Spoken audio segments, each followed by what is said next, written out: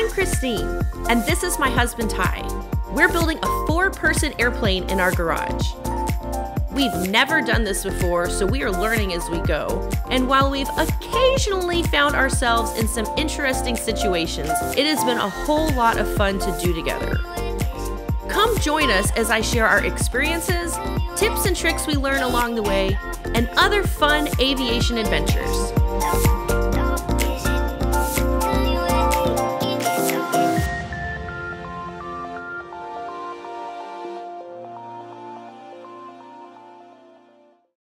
All right, so we are back at it with the elevators and kicking off on 9-9 step 1.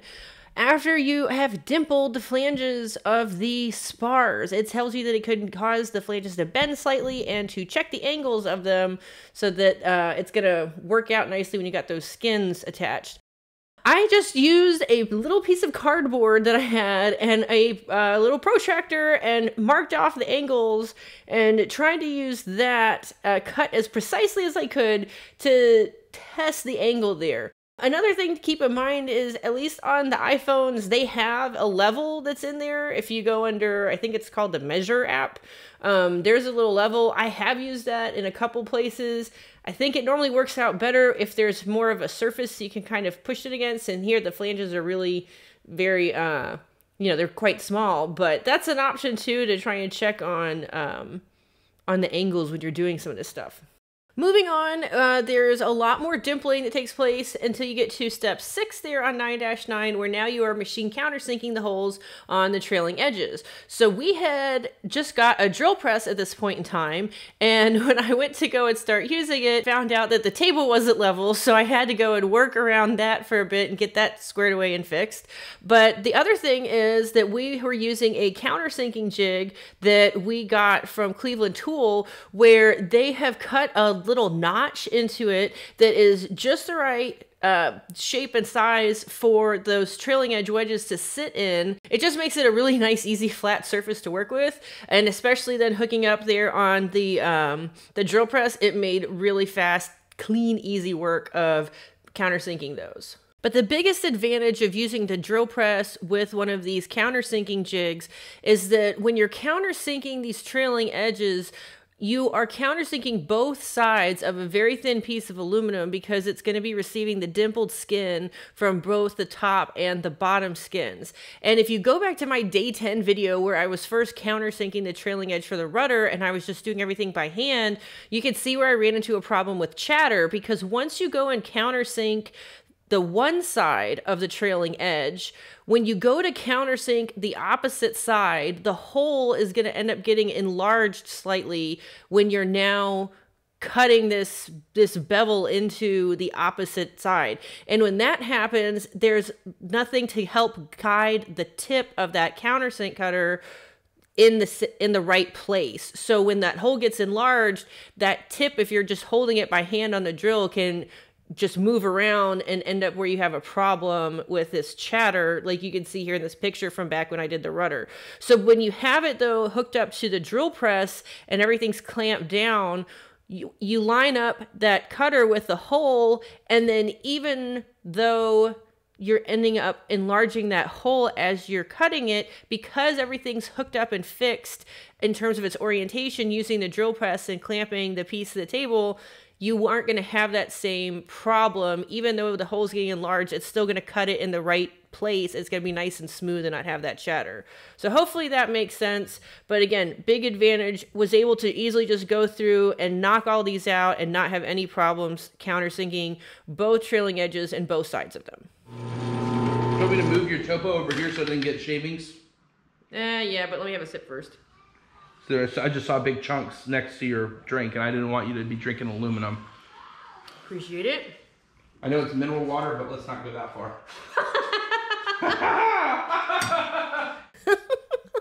He always keeps me laughing. Okay, so moving on, it's a lot more of this usual stuff about priming and prepping everything for riveting. The big thing to keep in mind is mentioned there on 9-10, where if you are priming your skins, and let's not get into the priming debate, but if you are choosing to prime your skins, it says there on step 1 of 9-10 to mask off the locations of the trailing edge foam ribs so they will be bonded to bare aluminum. The big thing is, if you are priming, you don't want to have primer where those ribs are going to go, because you don't want to have any problems with the adhesion of the ribs to the skins. So just make sure to mask that area off before you apply any primer if you're choosing to do so. One other thing I want to point out before we get off of 9-9 is in step 5, it tells you to dimple the top and bottom flanges of the E903 and E904 tip ribs for the skin dimples. You also need to dimple the forward flanges. So there's 3 holes on the forward flange of both of those tip ribs, and you need to go ahead and dimple those because on 9-7 step 9, it had us dimple all of the holes in the E913 counterbalance skin, and when you get to 9-10, in step 3, where it's got you riveting the counterbalance skin to the tip ribs, it says to use 426 3-3.5 rivets for all of those. So you are using countersunk rivets. You already did dimple the counterbalance skin. You just need to make sure to dimple also those 3 holes in both the 903 and the 904 tip ribs to receive the dimples there on that counterbalance skin. But now we're getting started on the riveting, and for some reason, I am missing the video from riveting the tip ribs and the elevator horns. I'm not sure what happened there, but I don't remember there being anything particularly noteworthy. The only thing I'll say, let's see here, when we're riveting the nut plates and the reinforcement plates to the skins, is I was able to just use the pneumatic squeezer through the hole to set all of those. Personal preference, I really like to use the pneumatic squeezer whenever I can. And now we're back riveting all of the ribs onto the skins, and a couple things here that I remember. The first is that, you know, because you've got this big long skin and this small little back rivet plate, the skin curves over the plate where you have it underneath it. So what I mean is that the skin that's above that back rivet plate isn't sitting perfectly flat. It's curved because the rest of it's sitting there flat on the table. And because you're doing the back riveting and nothing's there clecoing it in place, it was important for us to really make sure to push down on the rib that we were riveting to make sure that the rib and the skin were sitting flush against that back rivet plate. We did have a couple rivets we had to go and drill out because I think they ended up sitting a little proud of the skin because I think that skin was curving a little bit. And then the other thing was that on the bigger half of the ribs, so the one with the cute little smiley face I mentioned in the last video, the little smiley face bit got in the way a little bit of the beehive on the rivet gun. And so what I found is that if I started riveting on the smaller end or the aftmost end of that larger rib half and then worked my way forward, that when I got to that little spot, I could just kind of gently push the little smiley face bit out of the way and then go and rivet that one rivet that's at the forwardmost end of the rib. When you're riveting those rear spars on there afterwards, you can use the squeezer for the whole thing. You just have to move that aft end of the skin like to the edge there of the table so it can flex a little bit, because otherwise it's in the way of you being able to get the squeezer to fit in there. Like the actual bulk of the squeezer won't fit, but if you just pull it up to the edge of the table, it'll flex and get out of your way enough that you can just use the squeezer on the whole thing. All right, moving on to 9-12, there's a couple things here. The first thing is on step 5, where it's told you now how to rivet the bottom skin on the left elevator. It says at the end of that instruction to repeat step 5 for the second flange of the rear spar and the top skin of the right elevator. The one thing it doesn't specifically mention here, but that you need to keep in mind is just like back in step 2, where it told you don't install the rivets along the spar in the area of the trim tab cutout because that's where that trim tab hinge is going to be attached later. Same applies over here now on this top skin for the right elevator. So just make sure not to go ahead and install any rivets there where that hinge is going to go, because you're just going to have to drill them out later. The other thing is that we we opted to do things a little bit differently here in terms of order of operations, and here's why. When we got to step 4 and it told us to position the skin and then to cleco the rib halves to each other and to cleco the skin to the rear spar, Tyler suddenly looks at everything after we clecoed it together and goes, I don't think that pneumatic blind rivet gun is going to fit in there. And sure enough, we got it out and we tried to test it. It's like, nope, not going to fit to reach the two holes, the two aftmost holes there in the rib halves. So we got out the manual one, and that one did fit, but I was having flashbacks to working on the rudder, and I don't know if y'all remember, but we were having problems when we were using that manual rivet gun with the mandrel breaking before the rivet was fully set, and then we had to go and try and knock it out and drill it out, and I'm sitting here going, how the heck am I going to get in there if I have that problem again, and I've already riveted the skin to the spar, and now I've got to try and figure out how to drill out a rivet that doesn't set. And so what we opted to do to try and prevent any crazy issues is that we did the elevators more like how it had us do the rudder. And so what I mean by that is we clecoed one set of rib halves together, and then we went in with the pneumatic blind rivet gun and riveted them together. And then we would just gently keep folding down one at a time the different ribs and mating them up. And so what this allowed us to do is, because it was still open on one end because that skin was folded back, I had ample room to get in there with the pneumatic blind rivet gun and get everything set. And that way, if I had any issues, I also had ample space to be able to go and drill anything out. And then after we did that, then we went back and we riveted the skins on with the special bucking bar to the rear spar. So that was just a personal choice that we opted to make, just to work around the tools that we had and trying to prevent issues that we'd already had in the past from repeating themselves now. And here are the funny faces that I mentioned last time. Okay, tell me that does not look like a pair of googly eyes and a big wide open mouth. I think that's hilarious. And here we are using that specially modified bucking bar to now rivet the other flange of the rear spar to the opposite skin. And let me tell you what, that thing worked out great. We did not make one per the Van's instructions. We instead bought the one that Cleveland Tool already sells that's already pre-made. And that thing worked out great. The flashlight did come in handy for helping to make sure that I had the bar lined up properly on the rivet that we were trying to set. The other thing is that for this part, when you were doing the other side of the spar, you had the spar clamped to the edge of the table while you were doing the riveting. Here, you don't have that right now. And so what we did is we grabbed some of our weights and just set some light weights on top of the elevator and then in front of it just to help keep it from sliding around. And the weights are sitting on top of the actual ribs there to not cause any issues with the with messing around with the skins. But that just helped kind of keep it from sliding around since it wasn't clamped to the table for this step. On to 9-13, and we've got the front spars now getting clecoed and riveted to everything. And I'll tell you what, here, you can really see how helpful it is having two people because of the way we were able to tag team this. So Tyler got one of them clecoed, and I started riveting, and then he starts clecoing the other one. And then when I go to rivet that one, he's popping the clecos out of the first one and putting in the new rivets. And I mean, it just made it work like a really well-oiled machine. It's super nice having both of us working on it.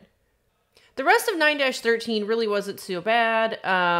The squeezer worked out great for getting the flanges of the front spar attached to the skins.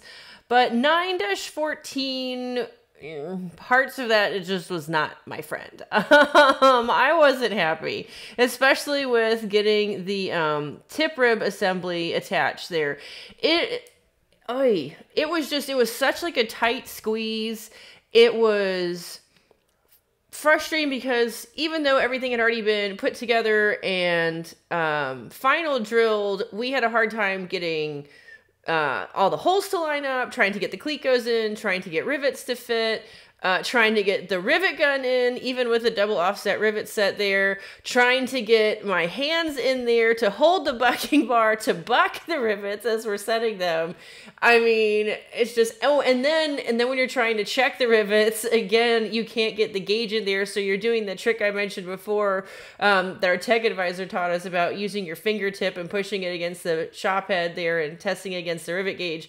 So it was such a tight squeeze and just so awkward to work with that it was very frustrating. But I mean, in the end, we got it done. It worked.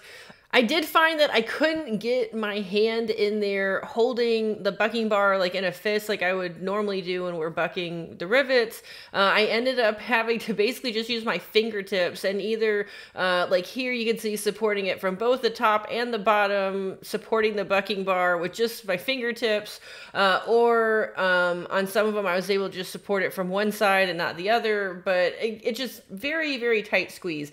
And I'm not sure if like part of the problem with trying to get some of the holes to line up was from like the primer, if there was maybe too much that had gotten in any of the holes. But it was just super tight to try and get everything in there, and you don't have a lot of room to work with, and it's dark because everything's already closed. I did find, and maybe this was just a placebo effect to make me feel better, I don't know. But normally, you know, you Cleco the parts together and then you put the rivets in to go and do the riveting. But on a couple of these where there was maybe only 2 or 3 holes that were holding 2 components together that we were about to rivet, I found that it was a little easier if I put a rivet in first and then I put a Cleco in to whatever the opposite hole was that I wasn't riveting right away. Again, I don't know, maybe that's not a thing. Maybe that was just something in my head that made me feel better, like it was a little more successful. Who knows? But at least it made me feel better at the time. Take that for what you will. Next up was step 7 there on 9-14, or what Tyler called arts and crafts time, where you're taking out the foam blocks and you're cutting out the images on 9-21 to make the trailing edge ribs there. Very straightforward, besides the fact that you're working in a totally different medium for the first time. Spray on glue, stick it on there, let it dry. Bandsaw worked great. Everything worked out nice and easy, which was a refreshing change after having just had the problems and the frustration with those tip rib assemblies. Once the foam ribs were cut out and ready to go, it was time for our second ever proseal day. And I'm very happy to report that this went a lot better than the first one, doing the trailing edge for the rudder. I think there was just a lot less stress, a lot less anxiety, because now we'd already worked with it once before. We knew how it worked. We knew what to expect. We knew that it wasn't just going to set right away. We knew we had like good amount of time to go and work with everything. It went a lot easier.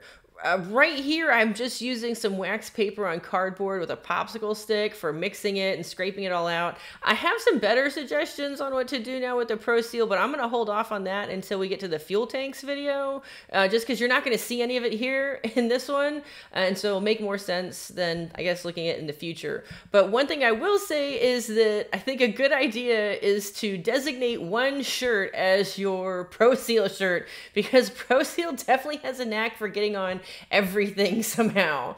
And I got very lucky. I didn't ruin this Oshkosh shirt that I really like, but just pick one shirt that's going to be your proseal shirt and just wear that one on the different proseal days so you don't end up ruining a bunch of clothes while you're doing this.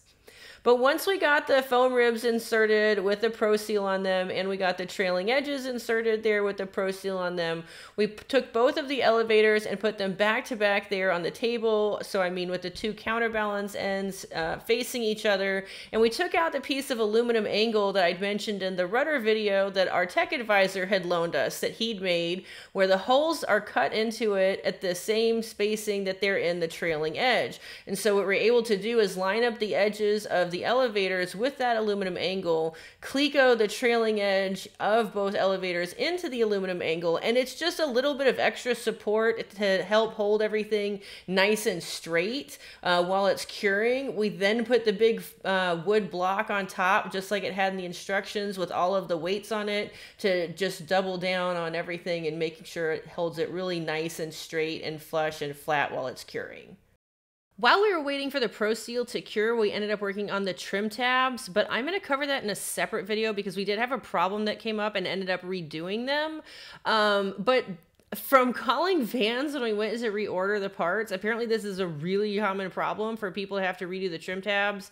I figured out what the problem was for us, and there was a very easy solution for it, but just because of that, I'm going to cover the trim tabs in a separate video and just stick with doing the elevators for the rest of this video.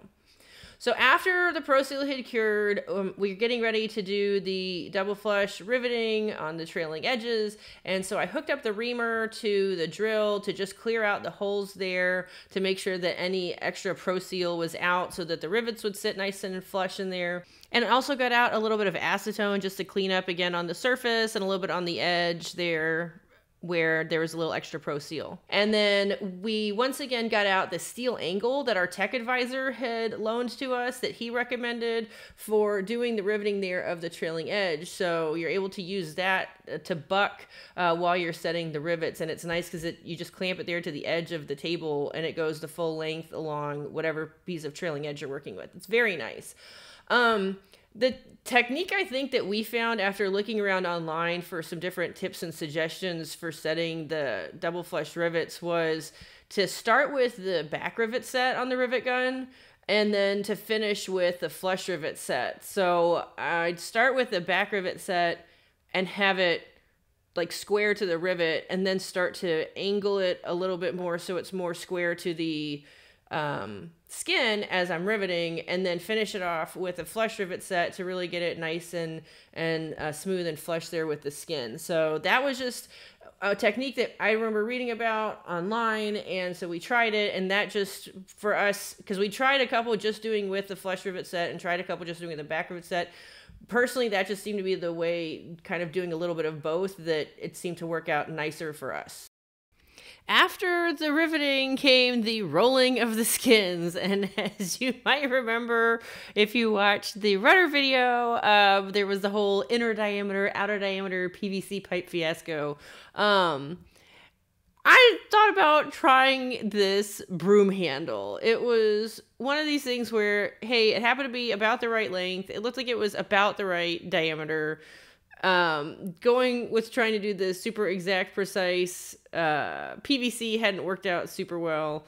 And it's like, you know what, we're going to try it and see how it goes. So that's what we did. Got out the screwdriver, detached the broom handle from the broom, and ended up going with that. The instructions do say in step 3 to make sure to make the slight bend along the leading edge of the top skin so it'll lay flush on the bottom skin after rolling and riveting. Yeah, definitely don't miss this because we'll see after you get it all rolled, there is like no way that you'd be able to get one of those edge forming tools in there. So there's no kind of going back after the fact. Make sure you don't miss that.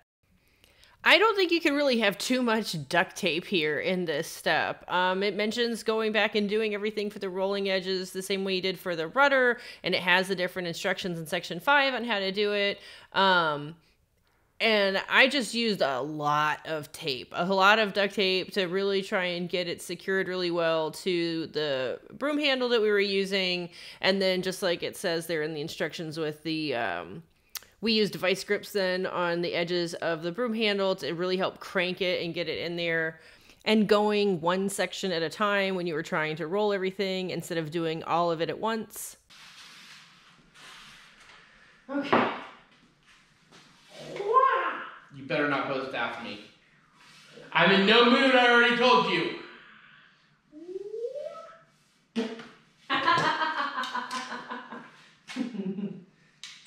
Oh, and putting a little bit of duct tape on the broom handle where we had the vice grips clamped to it seemed to help with a little bit better grip and a little less slipping of the vice grips on the handle.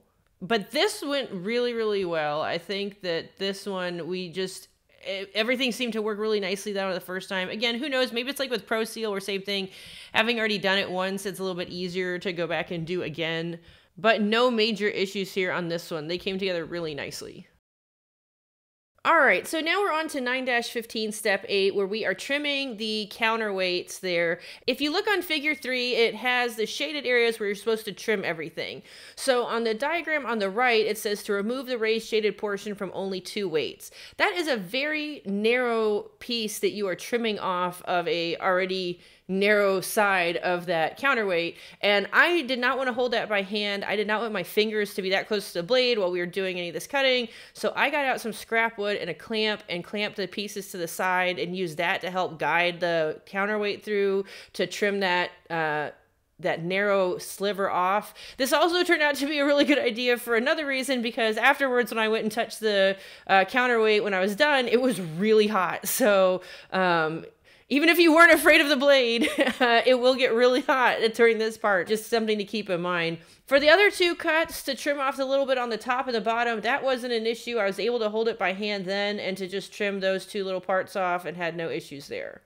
In the next step, step 9, you're now attaching these counterweights to the tip ribs using the hardware there in figure 4. And the little problem that we ran into here is that we couldn't actually get the AN3-13A bolts through all of the holes in all 4 of these counterweights. I don't know if it's that they weren't quite exactly the right size, or if there was, it looked like some little bits of area where the holes were a little obstructed, especially on the 2 where we'd remove the raised shaded portion. The material's really soft for the weight, so I don't know if it just kind of blocked it off a little bit. But what I ended up doing to try and fix this and to make sure everything matched up really well is I'd set one of the counterweights into the slot where it was supposed to go on the tip rib, look at which hole lined up the best with the holes in the tip rib that you're supposed to connect it with. I would run the drill through that hole with a number 12 drill bit on it. I'd put the bolt then through that hole in the counterweight, and then also put the bolt through the corresponding hole there in the tip rib, and then I'd clamp it down. And I'd clamp it down and then end up final drilling basically from the tip rib side into the counterweight, the second hole, just to make sure that when the holes were getting cleared out on the counterweights, that they did match up just right with the holes there in the tip ribs for the bolts to go through. I think I had to do this on 3 of the counterweights. I seem to recall that with one of them I didn't have any problems, that it went through just fine. But I think on 3 of them we had problems trying to get the bolts to go in, and I ended up having to do this. But after that, and doing a little bit of final drilling there on the holes in the counterweights, everything matched up just fine without any issues. All right, so that wraps up the elevators minus the trim tabs. Like I said, I'm going to do a separate video just for the trim tabs. But I've now done a couple different videos that are all at this longer, more closer to a half-hour length, and wanted to get some input from y'all on if you are preferring these longer format videos, or would you rather that I do the shorter ones again, closer to the 15-minute length, and put those out instead of these longer 30-minute videos. So please leave me a comment down below. Let me know what your thoughts are now after having done a couple of these longer format videos. And again, if you're interested, don't forget that there is now a Plain Lady Patreon, and the link is below if you'd like to help support my channel that way. But thanks for watching. I hope you enjoyed this video. If you did, please be sure to give me a thumbs up, and be sure to subscribe to my channel if you haven't already done so for more videos like these, and to follow along as we build our RV-10.